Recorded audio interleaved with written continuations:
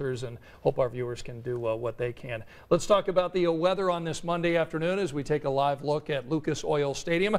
The sun is out, Kelly. It looks like a very nice afternoon. Absolutely. The January thaw continues today. We do have beautiful blue sky across the area. This is our Noblesville cam. A beautiful shot there. Again, a lot of snow depth there over the weekend, but many of it has melted. And here's a look from our Nashville WeatherBug cam. Dry conditions and a lot of blue sky. We're going to see a little bit of cloud coverage pushing in a little bit later on today, but in the meantime, just a very mild day. Currently 42 degrees in Broad Ripple, 43 in Greenwood, it's 41 in Anderson and 41 in Shelbyville. It's 37 degrees in Marion, 43 in Greensburg, and already 47 degrees in Seymour. That sunshine really making a big difference across central Indiana. It's currently 38 degrees. Winds are light out of the south at 6 miles per hour. We do have a wind chill value, making it feel like it's 33, so really not too bad at all. We are tracking a few changes. We do have this upper level disturbance. This will shift on into the area a little bit later on tonight, bringing us a chance of some light precipitation.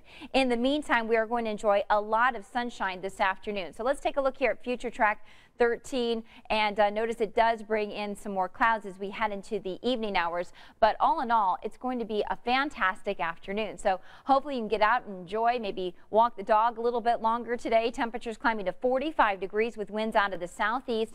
It'll be pretty light in nature, but then later on tonight we'll start to see that disturbance move in. Very spotty in nature with this precipitation. It could be in the form of rain, possibly some freezing rain, maybe even a few isolated snow showers. Not expecting any kind of accumulation out of this. So it will be a pretty quiet overnight with that chance of light precipitation, and winds will be out of the south with temperatures falling to around 30 degrees. Now taking a little wider look here on Tuesday, again that disturbance does move across the Great Lakes area. Then we're tracking the next system that will start to push in as we head towards Wednesday. So pretty quiet tomorrow, but temperatures will be climbing into the low 40s, still running well above that average of 35 degrees for this time of year. Now Wednesday we have another disturbance that moves in. This will also bring us a chance of some light precipitation.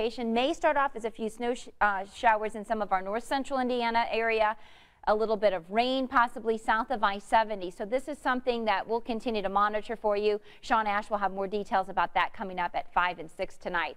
Now, this is our next storm system that we are watching out for because this one looks a little bit more significant. Looks like we could see maybe some snow accumulation with this as it drifts out of Canada. It will start to slide into central Indiana as we head into Sunday night on into Monday. So this will be our next best chance of seeing any kind of accumulating snow as the system pushes in. So that is something we'll monitor for you as we get closer. Today, though, just a fantastic winter day with a high of 45 degrees. Temperatures fall to 30 tomorrow morning.